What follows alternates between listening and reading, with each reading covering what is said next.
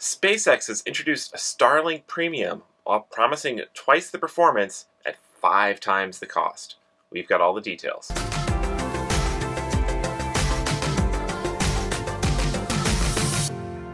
Hi, I'm Chris with the Mobile Internet Resource Center, here to give you an update on SpaceX's Starlink constellation, and in particular, they've now rolled out a new Starlink Premium tier, which is new hardware and a new tier of service that is promising basically double the upload and download performance over a typical Starlink system, but it's coming at 5 times the cost. So what does that mean? Well, first off, the hardware. So the new Starlink Premium hardware is a new high-performance dish unit that is, SpaceX is saying, offers double the antenna performance, so there's no detailed technical specifications available.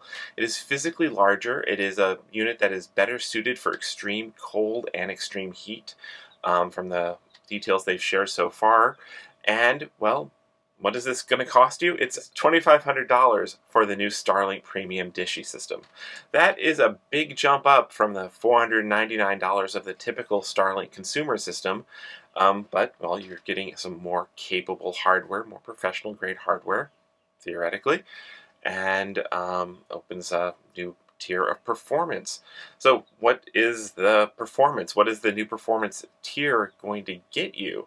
Well, the SpaceX has updated their website to have what to expect for the new regular Starlink service and Starlink Premium service. So regular Starlink is now saying you'll have download speeds averaging between 50 megabits per second to 250 megabits per second, whereas Starlink Premium is double that, 100 to 500 megabits per second.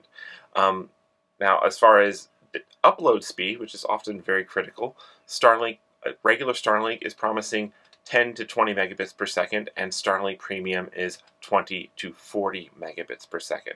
So some pretty impressive performance, particularly for satellite, and particularly with low latency satellite. But the interesting thing is a lot of current regular Starlink consumer customers are already seeing that sort of performance on their systems. So does this mean that once Starlink Premium is out there and there's a premium tier, will regular Starlink customers get kind of pushed down the priority queue and pushed more down towards the lower levels of what to expect?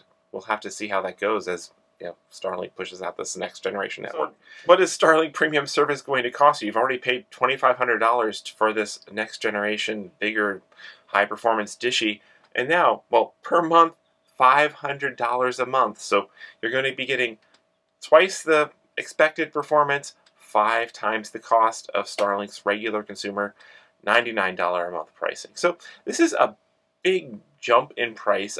Clearly is not targeting the same market as the existing Starlink. This is more intended for small businesses, places that will want to be able to take advantage of faster satellite internet, perhaps offering it to their customers. And SpaceX is still saying some residential and super users might want to pay for this tier of service. But for most people, this is not the Starlink that you're going to want to look for.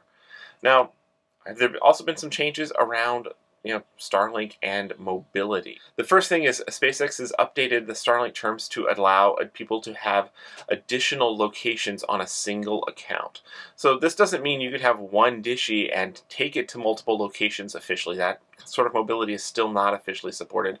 But what SpaceX is allowing is a single account can have multiple lines of service on it. So a Starlink Premium account can actually have unlimited locations, unlimited lines of service, assuming you want to have 2, 3, 4, 5 different businesses or different homes, or every one of your boats or RVs all with their own Starlink Premium system. You can do that, but each one needs its full set of hardware, the $2,500 dishy and $500 a month.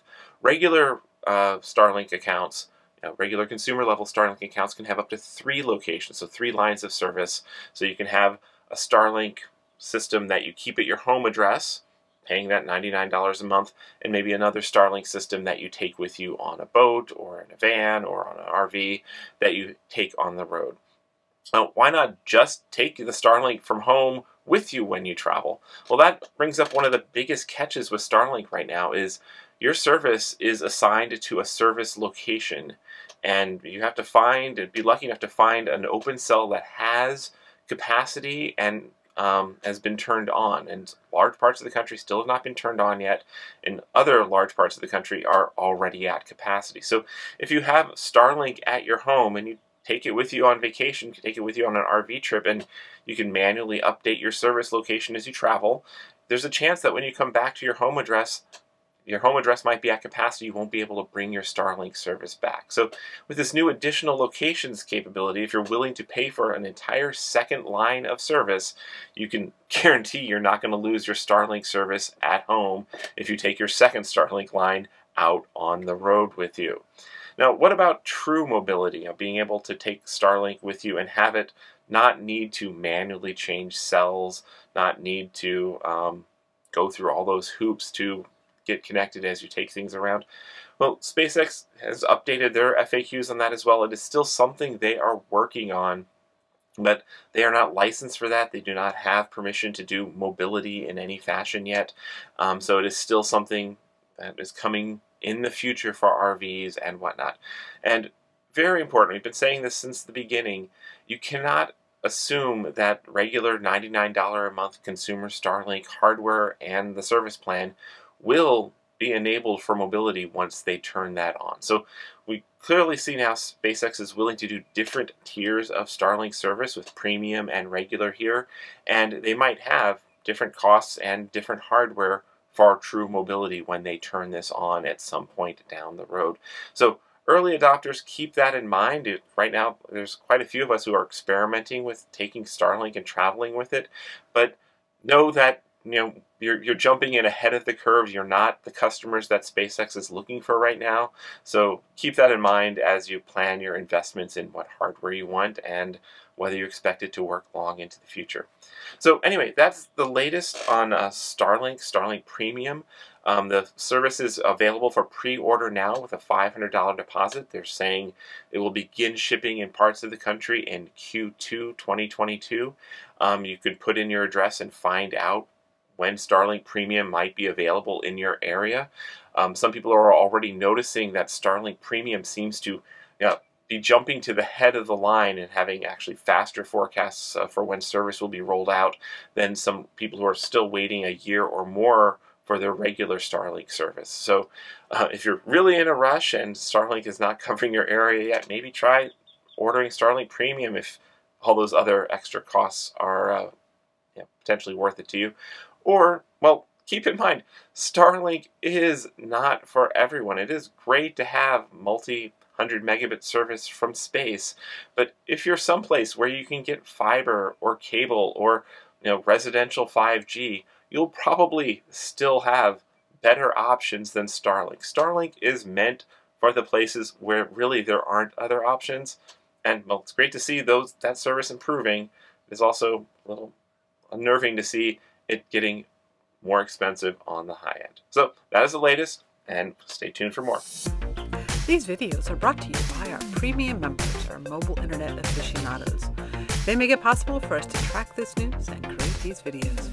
If you like this video, please give it a thumbs up, leave a comment, subscribe to our channel, or better yet, consider becoming a member yourself.